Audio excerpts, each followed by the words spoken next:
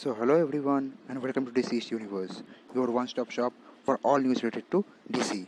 And today it is officially being confirmed that the Peacemaker series is finally being wrapped up by James Gunn, and Steve Arch, the man who is playing the role of King Shark, is also being part of this series. And we can see here the logo or the badge from the cast and crew members' vest that shows the name Peacemaster, though they are using this name, but they are actually focusing on the main character of John Cena, Peacemaker, and who we are seeing in this ring.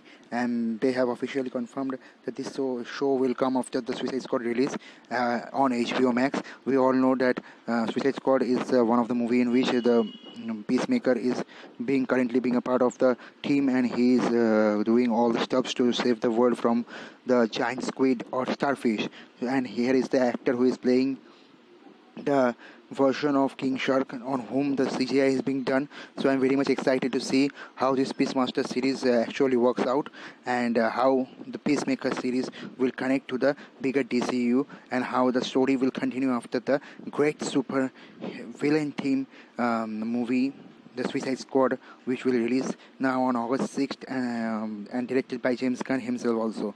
And we will see different characters also reprising their role in the series, because this movie will be something, a new breath of air or fresh of air to DCEU. So I'm looking very much forward to it, and I'm very much excited to see the Suicide Squad because the trailer looks absolutely perfect, and I am very much a big Idris Elba and John Cena fan. So can't wait for this movie and the series. So now to the next news. It's Batman back again.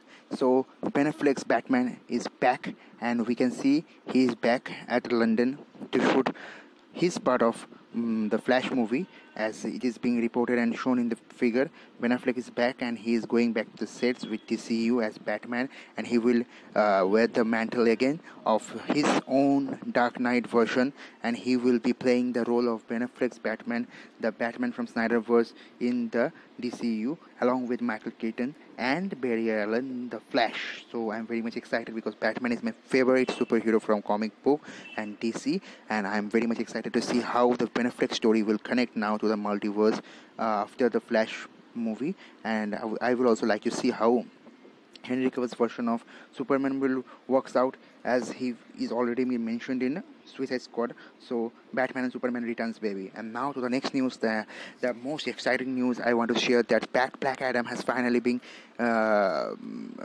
reached its last week of shooting and pre-production and everything, and they have completed the shoot of Black Adam movie, and the movie will now release in 2022. We will be having our look at our most anticipated Black Adam movie, and you can see here the different posts being shared by The Rock himself, Dwayne Johnson, as Black Adam, and his body looks perfectly shredded and everything looks just perfectly epic. And you can also see that Shazam, it will be Black Adam, and you can see the darkness, the king of darkness, the hierarchy of DC universe is going to change, and it is also being confirmed by Shasha, the another lead of the movie, that this movie will be featuring as a team-up movie as they fight against the gangs of goons, the unidentifying gang which is being mentioned in the DC comics. So I'm very much excited to see how this movie will lore into the DCU, and how it will connect the Snyderverse with the DCU, and how it will going to connect everything with the DC multiverse, which is being set up by Black Adam and the Flash movie. So this will be the past and the future connecting together. So until next time, if you are a big DC fan like us, please do like, share and subscribe the channel, and comment on the video down below. And remember one thing, DC forever.